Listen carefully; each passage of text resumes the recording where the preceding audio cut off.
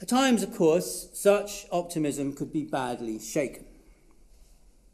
And at none more so than in 1857 in what all Victorian British called the Indian Mutiny, when, among many other incidents, British civilians were massacred at Kanpur, an event on which journalists, writers, and historians dwelt in those times with almost as much relish as upon the Black Hole of Calcutta, when many decades before 127 British captives were suffocated to death in an Indian prison. Indeed, the Black Hole of Calcutta became part of, it's a concept, part of vernacular English.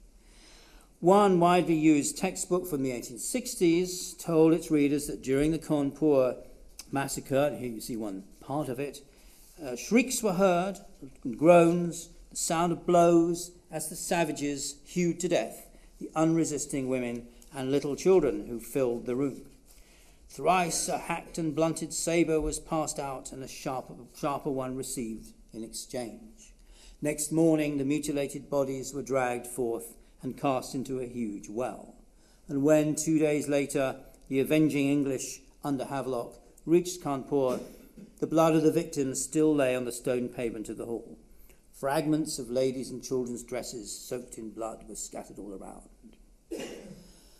The savage British reprisals after the suppression of the rebellion, in which wholesale massacres of Indian civilians were accompanied by the lining up of Indian soldiers in front of cannon and blowing them to pieces, did not, of course, in the view of the British press, belong in the same category.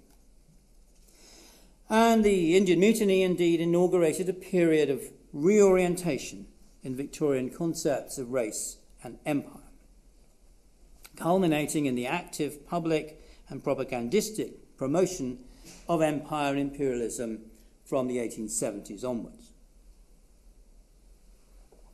The 1850s and 60s administered a series of shocks to Britain's confidence in its international superiority and global mission.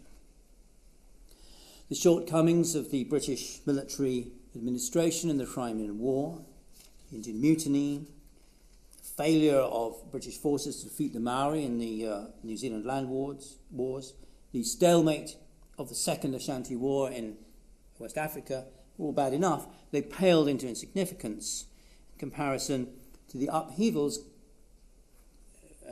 generated by Bismarck's wars of German unification, culminating in the foundation of 1871 of the German Empire, rightly seen as the conquest of the rest of Germany by the military state of Prussia, as in this cartoon of the King of Prussia at dinner.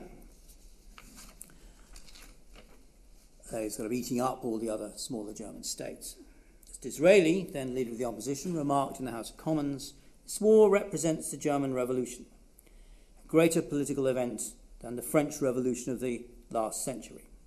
Not a single principle in the management of our foreign affairs, accepted by all statesmen for guidance up to 6 months ago, any longer exists.